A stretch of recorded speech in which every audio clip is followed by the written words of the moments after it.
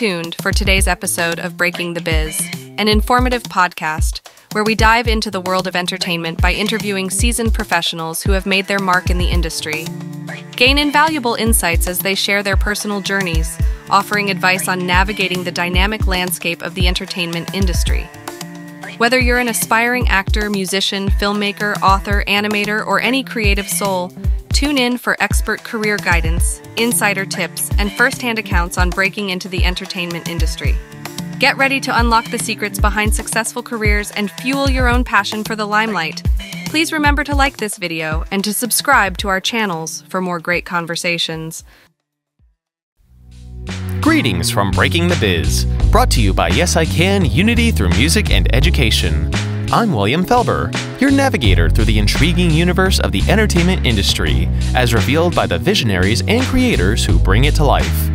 Stay tuned as we delve into diverse insights from the forefront of entertainment, hearing from pioneers, creators, and agents of change.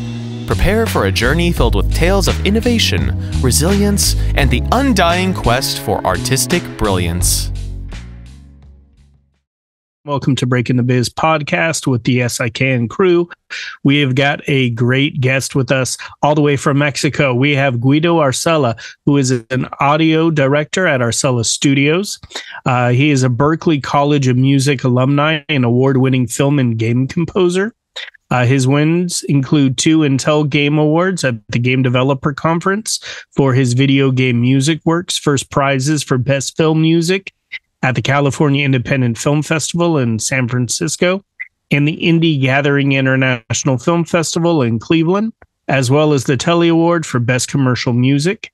As a musician, producer, and arranger, Guido is part of an important projects to date. Some studios where he worked and recorded were Abbey Road Studios in London, England, pretty awesome. Winspear Opera House in Dallas, Texas. AKSS Studio in Valencia, Spain. Studio 22 in Budapest, Hungary. Estudio 13, Mexico City. He currently directs Arcella Sound based in Mexico. Some of his clients include Nintendo, Kia, Pepsi, Paramount, and Coca-Cola. You got a pretty impressive resume there. I'm pretty excited to have you. So thank you so much for joining us tonight. No, thank you so much for having me. Really. Awesome. So I want to know, you've got like such a diverse background with music and sound design. When did you yourself fall in love with music? Yeah, so I came from the orchestra world. So I originally came from playing violin. So I started playing violin when I was like 12 years old. I think it was kind of my escape, right, to everything what was happening in my teenage years, like something to focus on and all that stuff that, we are like looking for what to do, right? So I started playing violin in youth orchestras. I was back in Argentina, so I'm originally from Buenos Aires. And back there, I had like, I got like all about, my friends, my orchestral friends. So from there, like I was trying to achieve a kind of a career in music. Then I turned like 15, 16 years old, and that's when I wanted to achieve, a music career. But the thing is, my parents were not musicians, right? They were like kind of, they had corporate jobs, and it was kind of weird or strange or almost risky for them to have a son, on an artistic career, right? So I was, I was also like struggling to convince them to let me study music, right? It's not as it's not easy to find a job or make a living, they said, right? So something that really helped me was the faith that my mom put on me. She believed on me, and then later my dad did that as well. And also my violin teacher helped me a lot to achieve a scholarship to study in Dallas. So I went to Southern Methodist University at SMU in Dallas, Texas. I got a scholarship to study there, and that's where I met production music, music production, in a way that it was totally unexpected. So I was studying at the music school there in SMU, and I had a big surprise that, just in front of my music school, there was this awesome video game school called the SMU Guildhall. And in the SMU Guildhall back in the days, I think it still has that title. It's like the #1 in game design for master's degree. So they were hosting weekly these pizza parties just to go and test their games. So I just went for the food, right? To have some dinner, free dinner. And I started like playing these games, starting to meet these interesting game design students, that were like doing their games, and they were like pretty solid games. But I found out, and they were telling me, that the audio was kind of a struggling problem, and they didn't have like a time or even, a person to help with in that department. So I started since freshman year collaborating with them. So I basically was, doing collaboration with this school for about all my 4 years while I was studying violin performance, and as well I was double majoring in music composition, right? So all these 4 years, I did kind of a lot of, video game soundtracks. I did about 16. I kind of, my pace was 3 to 4 video games per semester. So these guys were doing a lot of video game projects.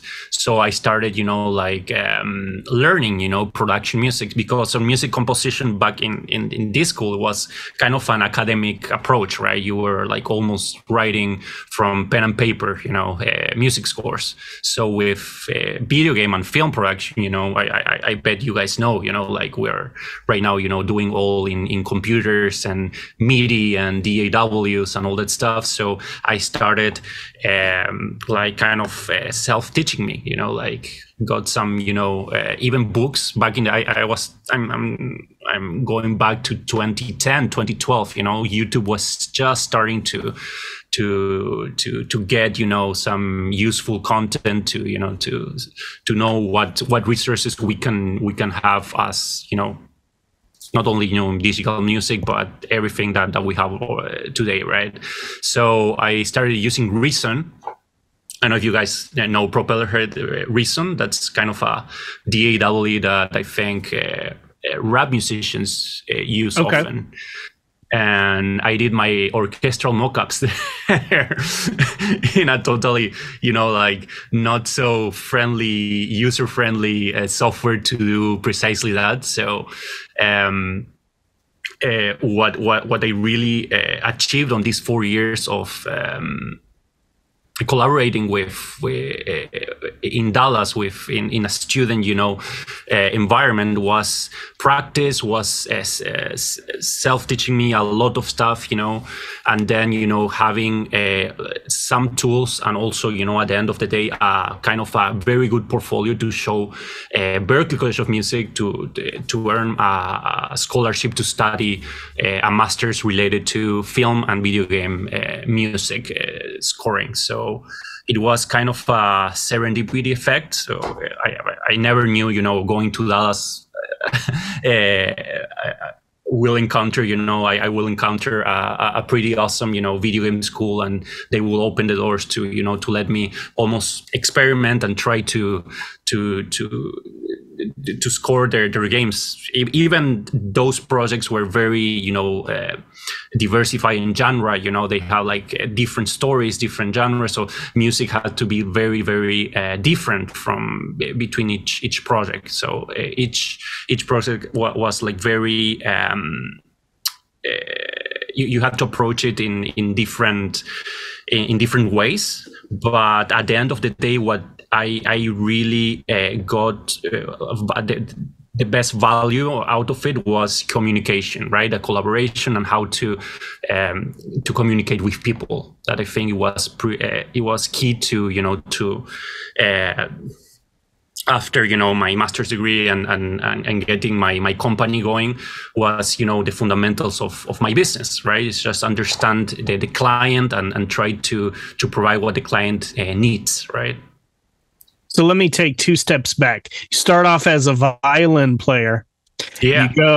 You're going to the club that's letting you test video games, and the way they lure you in is offering you free pizza. Your idea is free dinner and video games. Sounds like a win-win situation.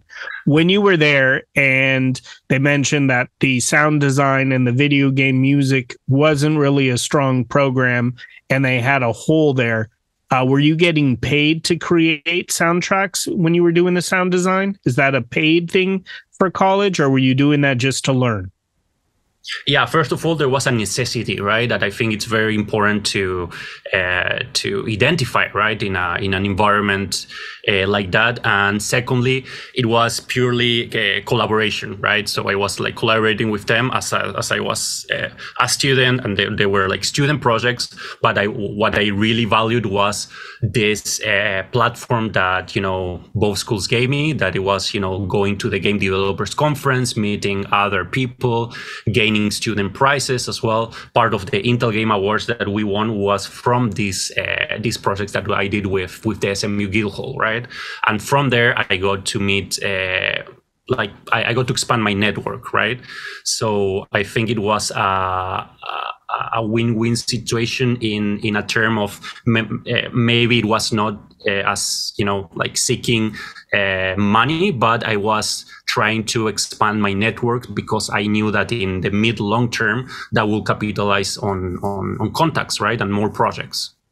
No, and I think that's a very good point. And I want to highlight that is when you go to college, we just had a guest speaker last week who was talking about college was all about, learning the craft, but most importantly, finding other talented people that were as passionate and love the same things that you do. So obviously, you're in a hub where people appreciate video games. You're in a hub where people appreciate the sound design and the music. And then you're being able to tap into your skill set of composing music. I also love how you mentioned your parents at first were a little skeptical when anyone says they want to go into the arts. And the first thing that everyone always says is, well, how are you going to make money? Or you're going to be a starving artist. And I love that your mom supported you. Dad came along a little bit after, but it always takes one person to go, like, if that's what you're passionate about, pursue your dream and let it go and do it. So you're working and man, you're knocking out music. You were mentioning about 3 games a semester. Once you are done with that, did that open up a door to, I know you eventually go and start and create your own business. Did the school teach you how to start a business, or is that, you mentioned in 11, 12, YouTube's just getting off the ground, not so much educational stuff, but now the YouTube that everyone on this call knows, you can learn anything. Like you could talk about that program you were talking about, and there's going to be a tutorial video. Or if you want to, you could learn how to play violin off of somebody putting in a video on YouTube. Obviously not to the caliber of what you play, but where I'm going with it is information is accessible if you use the technology that's at your fingertips. So once you go through this college program, what comes next? Did the college help you find a job? Did you go into a job, or did you just start your own company right after working and composing on these video games? Yeah, so during those 4 years, like the most important thing was building trust, on this, on all my student mates that were like studying and, like just graduating from college. And for me was, after like almost, getting into my last semester in senior year, right? I was asking myself, do I really want to be a violin player, or should I pursue, a composer career, right? And how can I have, a living out of it, right? So Later, I found out, right, that there was a master, especially on film scoring and, game composing, all those careers, I wasn't so much aware of as I know now. That there's like a recent years being a game composer, I think it's a sexy thing to do right now, but back in the day it was nothing, it was just hidden, from the internet and all this stuff, right? So I identified two universities. So I really wanted to go through a master's degree right after I graduated. I think I had a very good strength of video game scores portfolios. So I wanted to use that to get a scholarship to study a master's in film or game composition, right? So I had two kind of universities that I wanted to go. One was NYU Steinhardt, and the other one was Berklee College of Music, right, in Boston. So I applied to both. Both accepted me, so it was pretty awesome. Something that I didn't mention that in my junior and senior year, I started to get a little bit more comfortable and better at composing for visual media. In this case, the video game, that I started, asking my orchestral friends to come to record with me and doing this video game scores with kind of orchestral, recordings and kind of more refinement, if you want to say, right? So I had all this stuff kind of recorded and to build that portfolio, all these behind of scenes and showing my work in that matter. So I really kind of had a very good plus on my student portfolio. So that's how, I think NYU or Berklee, they were having an attention to me to have to attend their master's program. So I think in Berklee, so I finally went to Berklee because I think that was their second year of their master's in film and game composition in Valencia, in Spain. So I didn't know when I was applying that I was going to go to Valencia, Spain. They have a campus there instead of Boston. So I had to get my visa, and then I went straight to Valencia for an entire year. And that school really got my feet inside kind of the industry, in terms of all the teachers, but also some of the students were active in the industry, or after 10 years of graduating from the masters, they're already in the business, and we network and we talk each other every day, right? But on the other hand, as well, was the courses, the first day was okay, so you guys, you're not going to study music, but we're going to teach you how to use technology to make music, so that was the skills that was, they were, I was lacking, to continue with my career, right? So I started, using Pro Tools and, how to make a proper session and all that stuff to make a professional, production music for films and for video games. We had almost like a recording session with a small ensemble each 2 weeks, so it was very a practical kind of degree, and it was a 10-month program, so I really enjoyed it. It went very, very fast.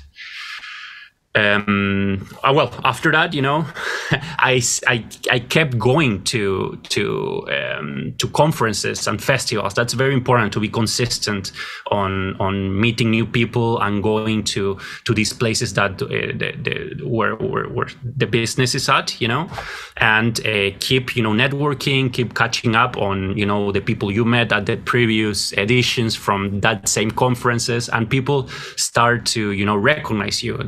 And it was pretty it's pretty nice to to have this kind of network family in each conference, especially in the GDC, that's the Game Developers Conference. I went there almost like I think 5 times already. So I just went back a month ago there, and I caught up with almost I can call them friends, developers, other musicians, and many other interesting people, right?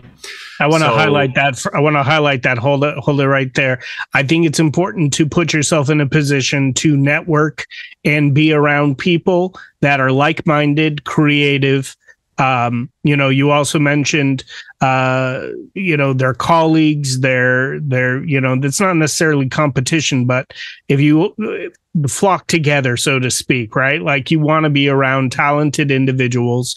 A lot of times people talk about in this call, in this program, that it's so hard to network, but using the example, you have to get yourself out of your comfort zone. You have to be around people. You have to go to those conferences.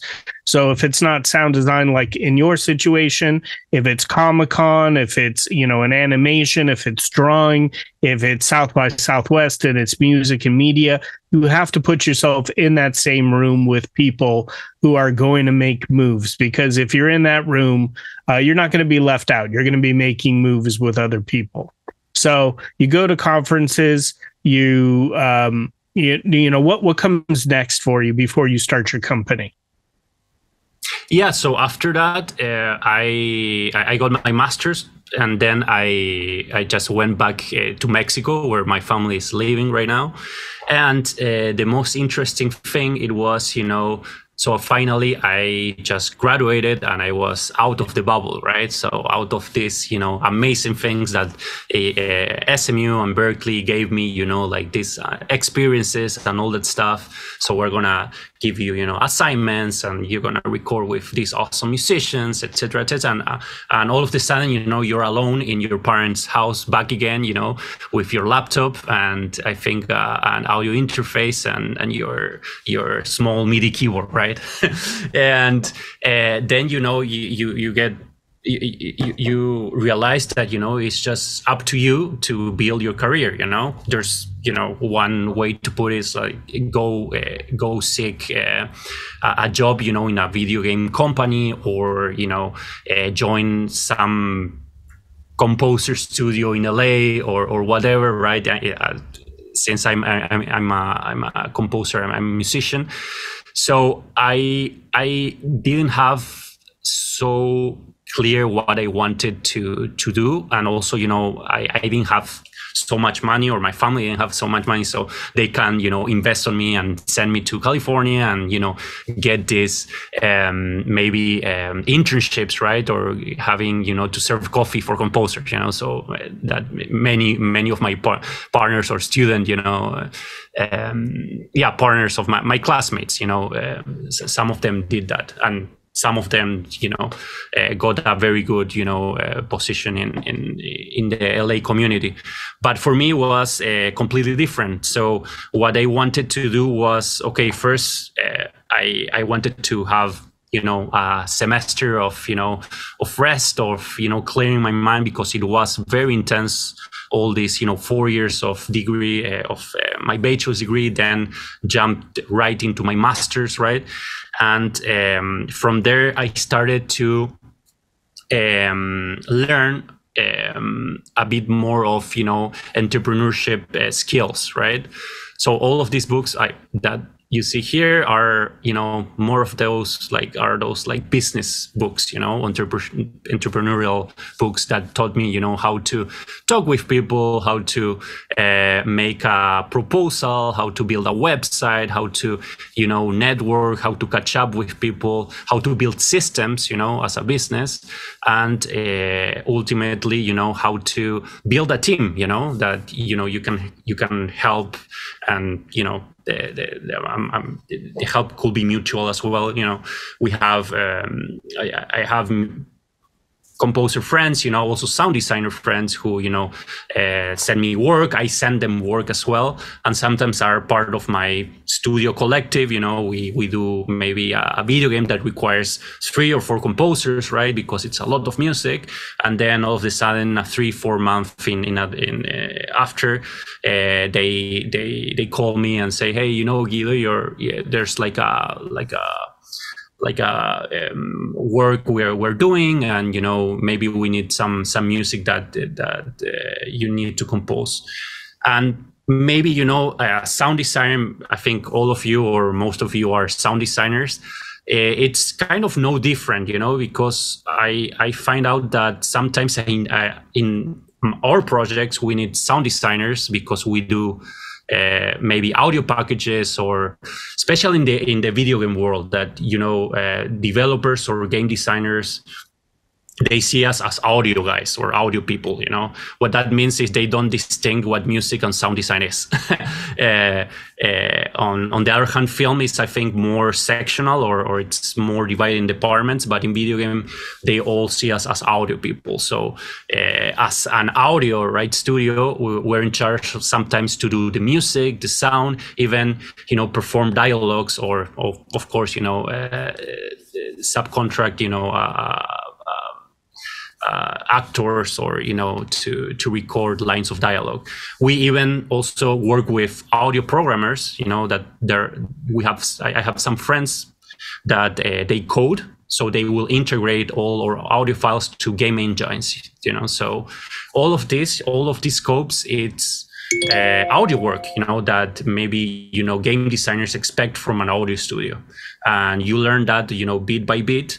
And combined with business and entrepreneurship skills, you can achieve, very big deals. We're not talking only about composing minutes of music. We're about selling all the audio service, and then, delegating these tasks, to your team, Love it. Let me ask you this. Obviously, you're mentoring us tonight. Is there a mentor that comes to mind that you have? That you could tap into and give a phone call if you want to ask a little bit of advice, maybe somebody who's helped guide your career to where it is today. When I say mentors, who comes to mind and why? Okay, so first of all, I have one close friend, and he was my teacher back in Berklee. Then he left and he got back to Berklee, but now he's the director in Berklee Abu Dhabi. So Berklee College of Music is in Abu Dhabi as well. His name is Gael Heading. He's a very good friend, and he's a very good mentor of mine since 10 years ago, more or less. Another figure and mentor is Eduardo Weissman. He's the head of audio in Ubisoft Toronto. He's Argentinian, by the way. So I share a lot of cultural values in that matter. So we connect very, very nice, and he's very kind to give me free advice, kind of each 2-3 months, So I come in, and I just tell him how I'm doing, and it's pretty neat how experience just talks, like he will say just awesome things and say most of the time, you're in the right path, just give it time.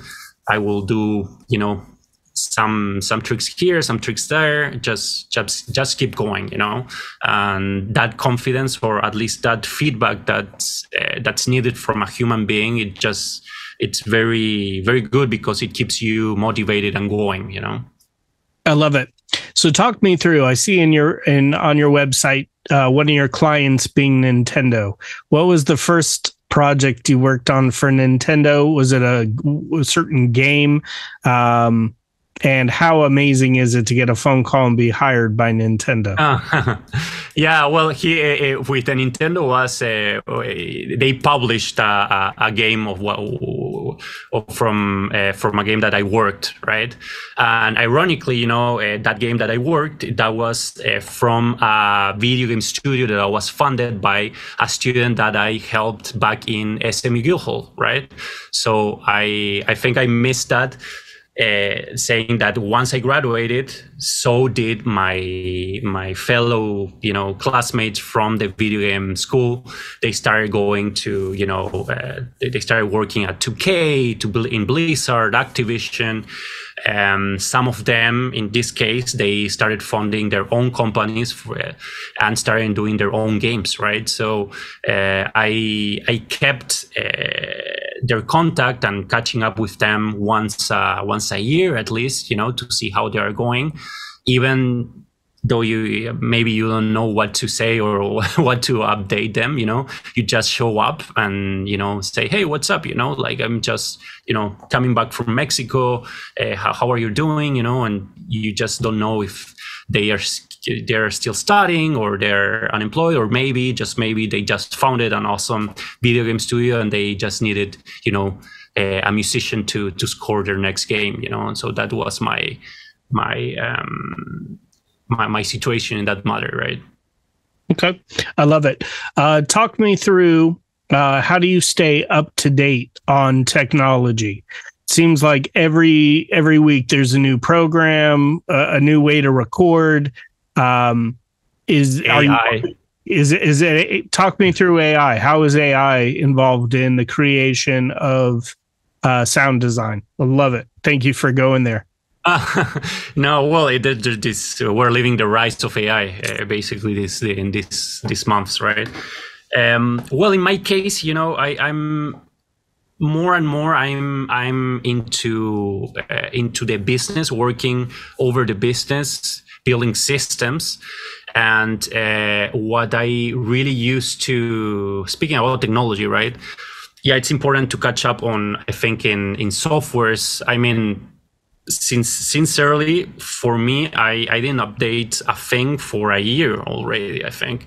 But my fellow composers or people that work in my studio, they are kind of very geeks into it, so they get this free plugin because it's just like there's like a day that maybe on a universal audio just release a thing and it's completely free for 2 hours. They will know, and they will just let us know that it's free and ready to download, right? And all this kind of stuff, new releases about plugins, etc., etc. For me, it's how can I build systems more efficiently to gather clients, for example. So my studio has constant work in that sense, So on that matter, and with the help of AI, ChatGPT, for example, it really fastened my email. Like, for example, if I have to write an email or have to continue an email thread, I will use ChatGPT to help me just redact it and get the big idea and then just tweak it and send it. And I use a software called CRM. It's very known in business. It's just nothing, magical or nothing. But the CRM, that stands for customer relationship management software, it helps me to have control on, catching up with clients and prospects that maybe they will need audio in their projects sometime soon, because we have to admit it, there's, times that some companies, they just are very busy, or they're in a phase of the project that they already have a team of audio, or maybe they're just starting out, but you just have to follow up for them to see when is the exact time to when they will need audio, right? So I'm in the constant search to get that call, or or to get that gig in this case. What I'm really working in is just staying top of mind, staying top of in their mind to when the situation comes, when they will need an audio, a sound designer or a music composer, they will think, hopefully, about me, Let me ask you, how many people do you have working underneath you now at Arcella Studios? Yeah, it depends on the projects. We're about 5 to 10 people right now. Okay. What pays the best? Video games, commercials? Where do you find the most bang for the buck? Well, in my experience, it's video games. Totally. Is video games pay more because it's very extensive and multi-layered, and it just has to have different themes, different composing, versus a commercial, which is more of a jingle? Yeah, well, I think it depends on your niche, I guess. For me, on my career, I just went my destiny led to to video games in one sense or the other. But for example, my niche, I always like kind of work into the video game world. I started just doing maybe a loop, maybe 2 music tracks that maybe they didn't pay too much. Or maybe I was doing, 10 sound effects with a loop. And then all of the sudden, you really want to go for the big guys, right? The ones that they need like the entire audio package. They need maybe an hour or 90 minutes of music with 300 sound effects and, an audio implementation service that, that we can work with the programmers from their studio. So that's when the budget gets interesting, and you can get months, even like an entire year of work with just one project. Okay. What career advice would you give to someone who wants to get into sound design, wants to be a producer? Yeah. I think being in this point of managing a studio, right? It's like I said, being top of mind, expanding your network. And when you mentioned Brett about which mentors I have, I really have a network map, that it's like a mind map, where you should put all your names, all people's names that maybe in life. I'm not talking only about your college mates and people who you meet in conferences or congress, but also maybe family or people who might know someone who works in the film or in the video game or in the entertainment business. You'll be amazed that maybe a friend of a friend works or is a director of a next important film, or something like that. It's crazy what you can find out in your search for leads, Okay. And once you have your mind map, you just follow up with all these people. I don't know, like once a year, once a semester, you catch up and just be top of mind to get work. And also we mentioned competition, right, Brett? Maybe there's another sound designer that it might be a threat or something, but it's nothing to we don't see it like that. We have to see it as, okay, so how can I be a team with this person, or maybe with this music composer.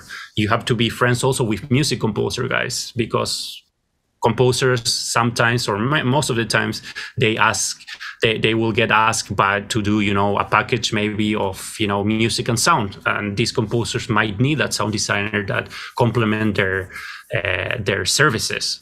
So be very attentive on your network of who you meet and how can you sustain that kind of relationships, And once again, be top of mind with all these people, so in their next opportunity they will call you. Can you share a time where you had to step out of your comfort zone? Obviously, you know how to compose music, video games.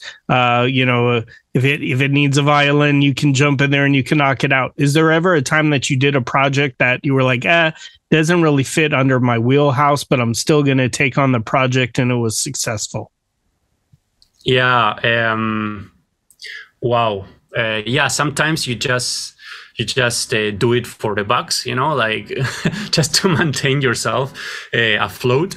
And sometimes you just I mean, there's like also, I want to say it ugly, but sometimes it's best to say no, or maybe it's just not so, how you say this, like it doesn't pay so much to to be worth it even, because at the end of the day, it's the hours of the amount of work you do to get something of value or interesting at the end of the day, But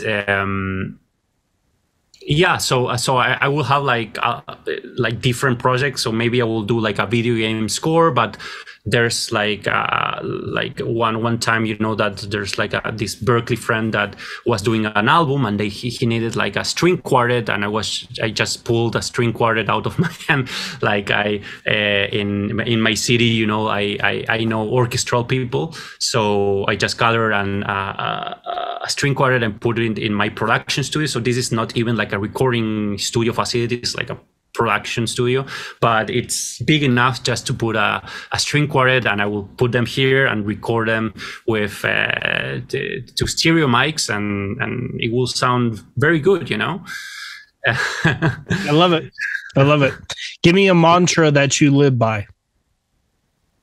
Like a mantra or something that you say, I always joke it's another day in paradise, or just trying to remain loving your life and keeping it positive. Is there a mantra that you say that just keeps you focused? A saying that you say to yourself? Yeah, I think I don't know like exact words, but I always, each day I value more and more my time, so it's very important how to manage your time. And if you will get occupied by doing work, just make sure that your time gets the most profit, or the most valuable outcome. Okay, perfect. My last question to you is, what's the biggest piece of advice you would give to your younger self with all that you have learned? And that can be from, what you've learned in the college. It could be from what you've learned running your own business. What's that piece of advice you would give to your younger self with all that you've learned now? Well, I think be a constant active listener. Sometimes we have in conversation and we lose so much information about opportunities and further collaborations, and be very nice to people. I think it's a very cliche thing to say, also smile, that I think just a smile opens up a lot of doors, and be very attentive, because every time that you have a conversation with a client or with a prospect, that's most important, everything that they say and the tone of it, it's a piece of information that helps you to land your next job, or to help them out on or providing value to them, because not all the time you'll get that job, but if you provide value and help them, maybe having connecting with other people that you might know and might help this prospect or client, they will thank you, and they will remember you for a long time. It's I was just having this conversation with someone today, and they were just talking, and I said, just take 2 seconds and listen. Listening is just as vital as doing all the talking. 90% of communication is listening. And I loved how you said that. You have to be attentive of your clients. You have to be attentive of what they need. They're paying you for a service. They want a certain outcome. And the only way you're going to be able to compose and give them what they want is by listening and crafting exactly what it is they want. So I'm so glad you pointed that out. And it's so important. We're always busy and hustling, but just taking the time to listen more is so important. Is there any? I lied on the last question. Is there any dream project that you want to work on? Is there a band you want to record? Is there a movie, a director that you want to work with? A video game that you're like, if I could just. Oh man. we just finished a great video game that I hope I can share it soon. And I think that was one of my achievements. There's the point of the time that you just go and then you have to realize what you're doing. Mm-hmm. But I think in my studio, we did like just a great video game score that I hope I can share to you guys soon. And I think that's worth of celebrating, Awesome. It's one that you can just tell that we all want to play, and it's just going to be a big one. Yeah. I think it's gonna be huge. Yeah. For me, it was totally opposite. Like I started doing, composing string quartet music, and then all of a sudden they will have, asking me, do some electric guitar shreds or something, and I will be, and I don't play, guitar and all that stuff, but I think it all goes down to just experience and produce all this kind of other music. Or nowadays you have all this technology. I have in my mind this plugin called Spitfire Labs, or Spitfire, the BBC Symphony Orchestra. All these plugins are sample libraries are completely free, and they have like a great quality to just download it in just 10 minutes and start composing stuff with these orchestral samples, and just try the things. If you know music theory, that's awesome, because that allows you to to voice properly or your instruments, and then all of a sudden you see that it's not so different, composing something in guitar and bass, and something on the other hand, violins with cellos, for example, right? Because we're talking about treble instruments with bass instruments, and just making it balance all together. And yeah, that's kind of an intro. But something that really helped me when I was composing as a student at the SMU Guildhall was precisely that. All the projects were just so different, that each different project was a challenge to me. And it allowed me to experiment and to get totally outside my comfort zone, downloading this program that was recent, that I didn't have any idea how to use it. I didn't know what was MIDI. So I started, getting, programming all this stuff in the software. I just, attempted, many